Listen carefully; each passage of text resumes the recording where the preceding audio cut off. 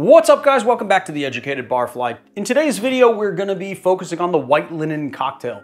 This is a cocktail that was created by a Sacramento bartender named Rene Dominguez in the early 2000s. And the Shady Lady, from what I read, is one of those ground zero type bars where everybody that's anybody in the bar industry in Sacramento or around Sacramento has either moonlighted at the bar, went through their bar program, you know, getting trained there, did R&D shifts there, or like had something to do with the Shady Lady. So it's a very important bar in Sacramento. This cocktail got so popular in its time that around 2017, they turned it into a ready-to-drink cocktail. Today, I thought that we would do it for two reasons. One, because a couple of weeks ago, I got a comment, I think on Instagram DMs, or it might've been on YouTube, asking me if I would do the white linen cocktail.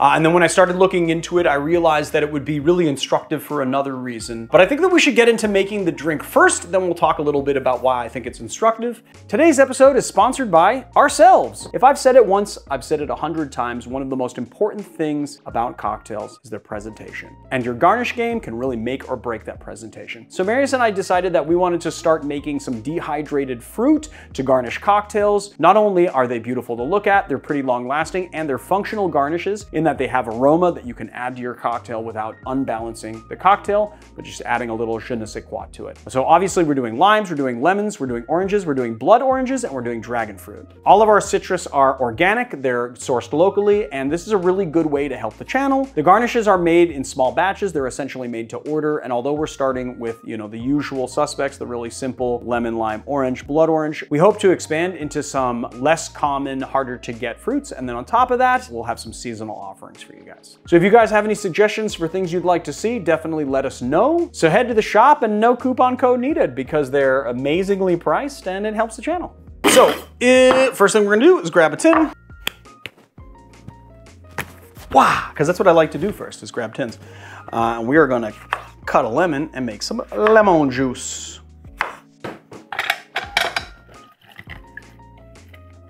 And we are going to add 1 ounce of lemon juice into our tin. Next, we're gonna take 3 cucumber slices, ½ ounce of simple syrup. We're gonna give this cucumber a muddle, expressing all of its cucumbery goodness into the cocktail. And then we're gonna add in ½ ounce of Saint Germain Elderflower Liqueur. And the original uses Hendrick's, so we're gonna be using that today. But you can swap it out for any really cucumber forward gin, like Mulholland if you're here in California or in New York. You can use Mulholland, but what else is another one? Martin Miller is a really good one as well. That has a lot of cucumber in its flavor profile. You want to just make sure to amplify the cucumberiness. And we're gonna do 1.5 ounces of our cucumber forward gin here. We wanna make sure that we use chilled glassware, of course. And I'm gonna show you a little technique here because this is something that a lot of bartenders get wrong. When you are adding effervescent sodas such as soda water, tonic water, ginger beer into cocktails, you don't want to do what people would normally do, which is add ice to this, shake it, throw it in the cocktail, put ice in there, and then top it up with soda, because this definitely has more sugar than this. So this is denser than this. And if you strain this in first and then throw this on ice, it is going to layer on top, and the effervescence is not going to be in the cocktail. It's going to be on top, just layered right on top of the cocktail.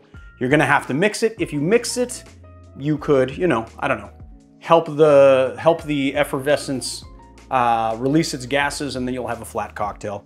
You wanna make sure you get a little bit of that sparkliness inside the cocktail. So what I like to do here is just grab my soda, and then I pour it directly in the glass, just about 1.5 ounces to 2 ounces. And then we're just gonna finish our cocktail here. So we're gonna throw some ice into a tin. Obviously, make sure to use a good amount of ice. You want to make sure you have headroom inside your tin so that you can aerate the cocktail as well. And we're just going to give it a slight tap to lock it. And of course, we need to double strain to get those little cucumber particles out. We're just straining straight into the soda water. You want to make sure to have a really good amount of ice in there. You don't want your ice floating around too much. Time to garnish.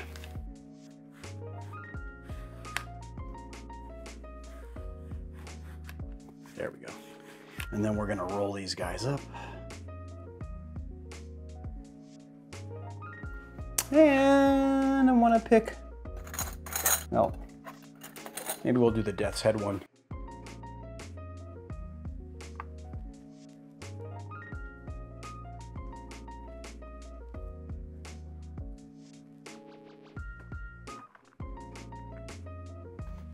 Let's give it a taste. Good goddamn, that's good. So you've got the lemon balanced out by the simple syrup, and then you've got the elderflower in there. And the floralness of the elderflower is working with the botanicals to create complexity inside this drink. And what's nice about that elderflower is that it's not super sugary, it's kind of tart and sweet. And so you pair that up with a little bit of simple syrup and an ounce of lemon juice, and you have a perfectly balanced drink, but then you have a little more complexity than you would. And why I think this cocktail is incredibly instructive is because you take the base cocktail, which is a Tom Collins, and then you tweak it 1 or 2 degrees to create something wholly new. So in this case, what we've done is we've taken down the amount of simple syrup to ½ an ounce from what you would normally have in a Tom Collins at 3 ounces. And then we've added elderflower liqueur in there, which is both tart and sweet. And so what we're doing is basically making the equivalence of 3/4 of an ounce of simple syrup to balance out the lemon. But then what you have is you have floralness, you have the botanicals in the gin, and it really creates a new flavor profile.